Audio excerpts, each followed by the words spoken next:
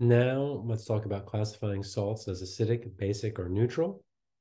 And as we've just seen from the previous, that let's see, sodium acetate. First of all, it's a salt. And let's redefine salt or define it again. So a salt is any ionic compound that does dissolve in water. So that's what a salt is. Table salt is sodium chloride. We have already calculated the pH of sodium acetate, and we found out that the pH was basic. And what we're trying to say is that acetate is a weak base, and we can calculate its Kb value, and its conjugate weak acid is CH3 COOH. So this is the conjugate weak acid. That's a conjugate pair. We can look up and get the Ka value of this, which is, so Ka equals 1.8 times 10 to the minus fifth. And we said, so for its conjugate, the weak base acetate, that its Kb equals 1 over Ka for the conjugate. And we got, I think, 5.6 times 10 to the minus 10. And so weak acids and weak acids have conjugate weak bases. Weak bases have conjugate weak acids. They go together. And if you have, let's see, anywhere between, let's say, 0.1 greater than Ka or Kb, less than 1.0 times 10 to the minus 14, that's going to qualify you as a weak acid or base. And if you have a Ka or Kb value that is greater than 0.1, some people say 1, but somewhere around there, then you are a strong acid. If you have a Ka or Kb value less than 1.0 times 10 to the minus 14, that means you are an inert acid or base, or also sometimes called very weak. So now let's talk about let's talk about another example. And this time we're going to talk about ammonium chloride. And ammonium chloride is going to break up into two ions. And the ammonium ion has, it's going to be a weak acid. And its conjugate weak base is ammonia. And we have a Kb value on our list for ammonia. And we can find the Ka value. So I think Kb equals 1.76 times 10 to the minus fifth, if I remember correctly. And then Ka here is going to equal 1 over Kb in this case. And that's all well and good. Now, let's talk about the Cl minus ion. Cl minus, it's negative. That will tend to be a weak base, or a base, we should say.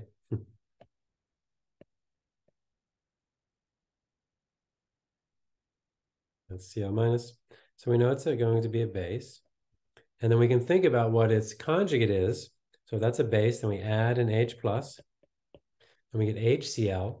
HCl is its conjugate acid, and that is actually, we're going to end up calling this a conjugate strong acid, because we know that HCl is one of our 7 strong acids. That's something we learned in Gen Chem 1. And therefore, Cl minus, conjugate pairs, if you have a strong acid as your conjugate, then you are yourself what we would call inert or very weak as a base, meaning it has no influence over the pH. And we can also talk about sodium as inert. Sodium is Na plus, sodium ion, And it's a little harder to think about why it's inert, perhaps, because if it's an acid, then we would take an H plus away to get its conjugate.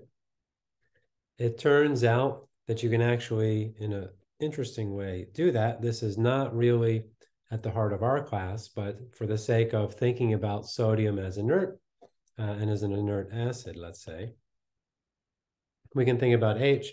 And this is the hydride ion. And it's actually H minus. It's not H plus. The sodium is still H plus. So you can think of it as it's a -1 H plus. So anyway, I don't know if that makes sense. It turns out that H minus is a strong base. And that sodium is a inert acid. However you think about it, it is important that you be able to break the sodium off and focus on the acetate ion in that sodium acetate. Now, a couple other examples. We might do calcium nitrate. And any of the group 1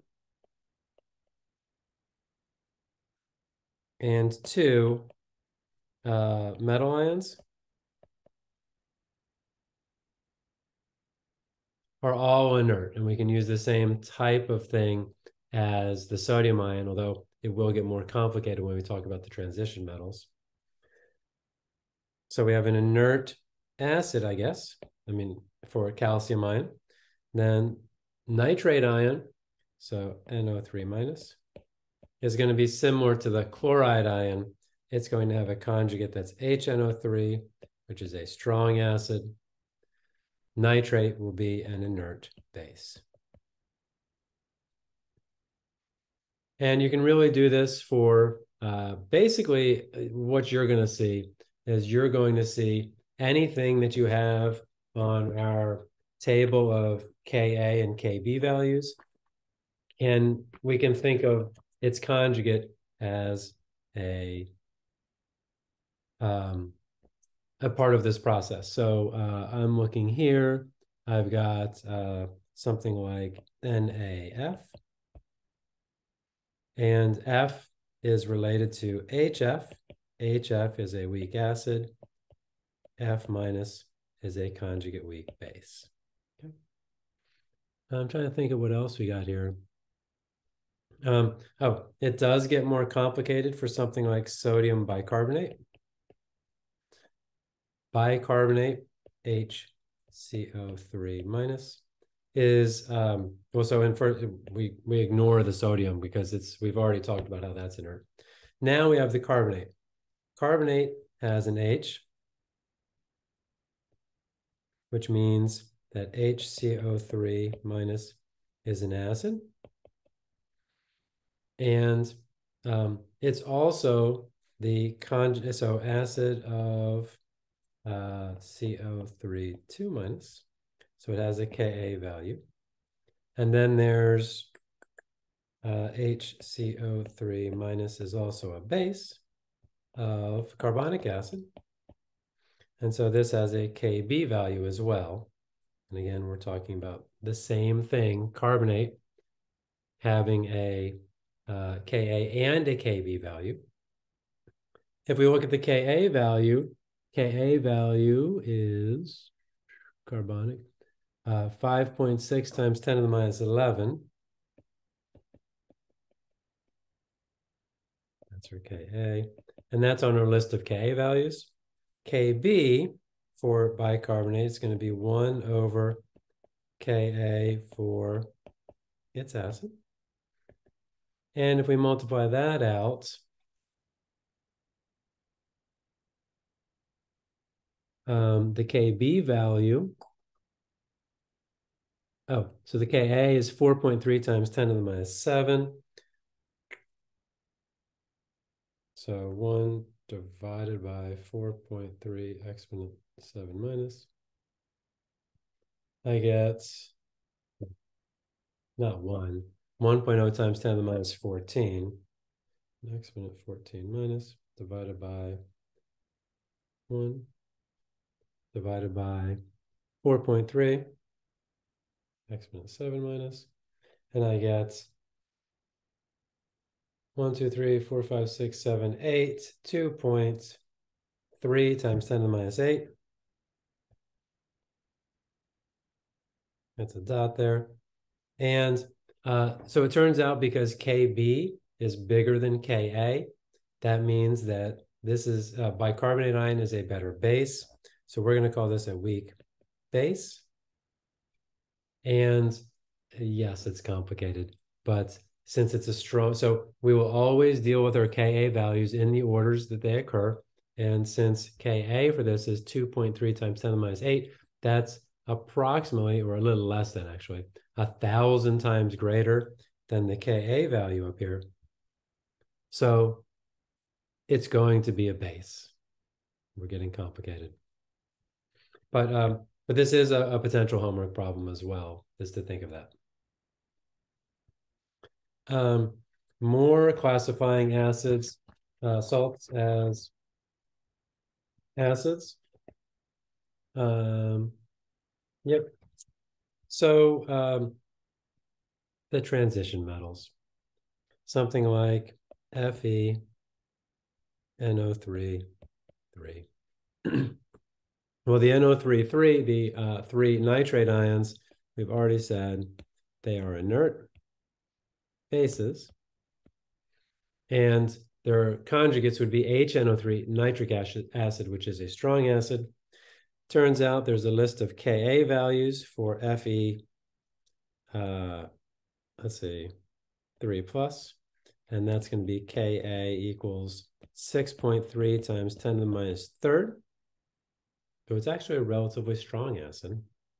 And you can set up an ice table around that. Well, all right, how do you do that? Because if it's an acid, then you have to take away an H plus. It turns out that when we will do that, we actually have to consider that there are 6 water molecules that are surrounding the iron 3 plus ion. That's going to be in water. And then take an H plus over here. Your products are going to be H3O plus. And it looks rather unruly. Wait a minute. I know why it looks unruly then. Let's try that again.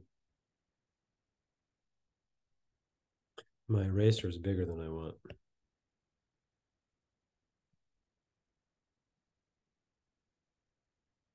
All right, what was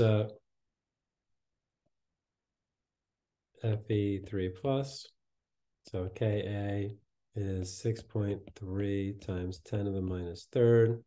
We get Fe H2O 6, 3 plus H2O. And now, yeah, there we go. This is an acid. Take one of those H pluses. Straighten this out a little bit. Now we get our H3O plus. Sorry about that.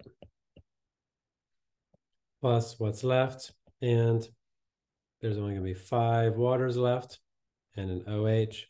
And it is plus. 2. Because we've given away one of our H's.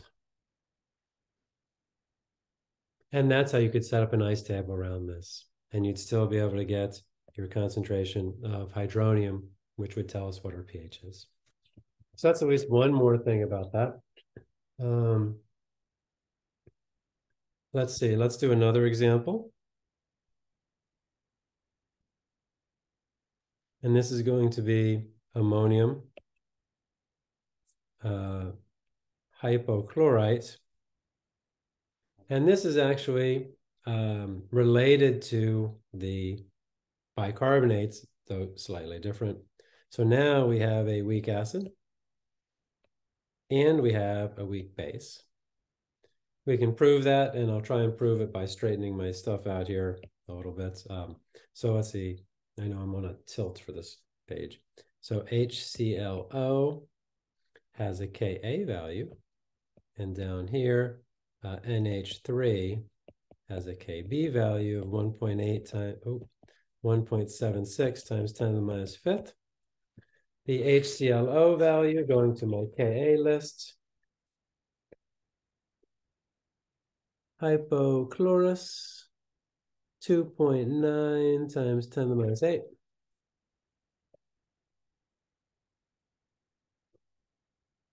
And what we're going to see from this is that even without doing the numbers, we can see if Ka for HClO, so HClO is a weaker acid than ammonia,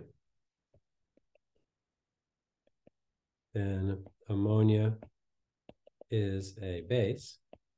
That's because Kb is bigger for ammonia. That means that Kb for the hypochlorite ion will be greater than Ka for ammonium. And this will lead to a basic solution. And that means that if you wanted to set up an ice table for this, to solve this, you would take your strongest thing, in this case, it's a strongest base, and add water. You'd make hydroxide and HClO. And this would have the Kb value for ClO minus. That is 1 over Ka. And please write and solve for the Kb value for hypochlorite ClO minus on the bottom portion of this page so that I know that you're listening to the video.